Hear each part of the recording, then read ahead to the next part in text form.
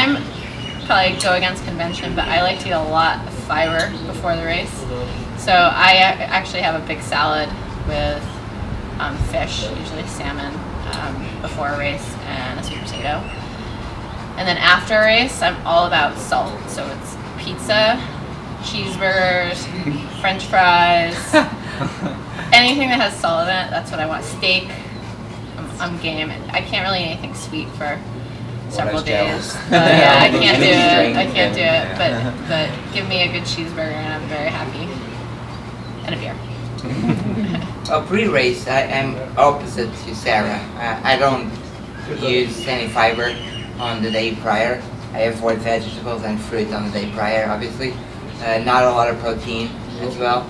Some protein, but high quality protein, so lean grilled chicken or turkey breast or whey protein in powder.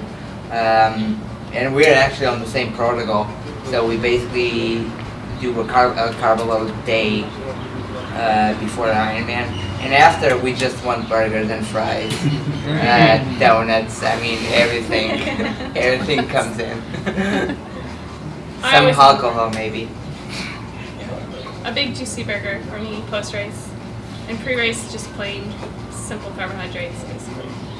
Yeah, me too. I think rice with ketchup has been my meal prior to the race for a couple of years now. It's rice on its own, it's kind of dry, so I put a little bit of ketchup on it.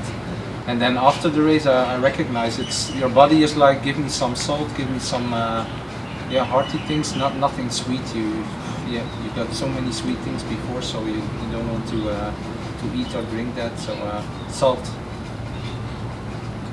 I have a 4-cheese pizza. The day before.